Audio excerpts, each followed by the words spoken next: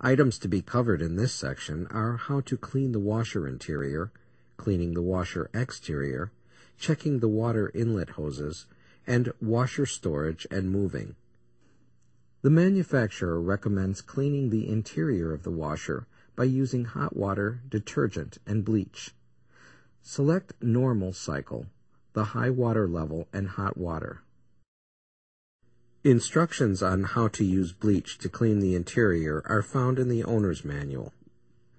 Clean the exterior using mild soap and water with a soft cloth or sponge to keep it looking new. Remove glue residue from tape or labels with a mixture of warm water and mild detergent, or touch the residue with the sticky side of the tape or label.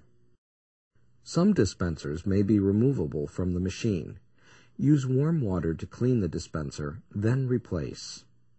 Cleaning the washer interior and exterior should be done on a regular basis as required.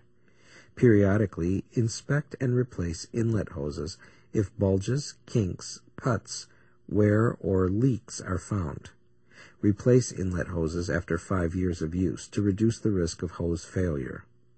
If the washer is to be placed in storage, beware that water may stay in the hoses and interior components. Freezing can damage the washer.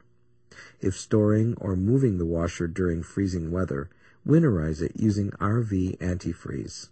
The owner's manual will have instructions for winterizing or preparing for reuse of the washer. If the washer is to be relocated, such as during a move, the shipping materials should be reinstalled to prevent internal damage. If there is a chance of freezing during the move, the washer should also be winterized. Always refer to the owner's manual of the appliance for specific model information. The owner's manual will have information that covers installation, operation, safety, maintenance, and warranties.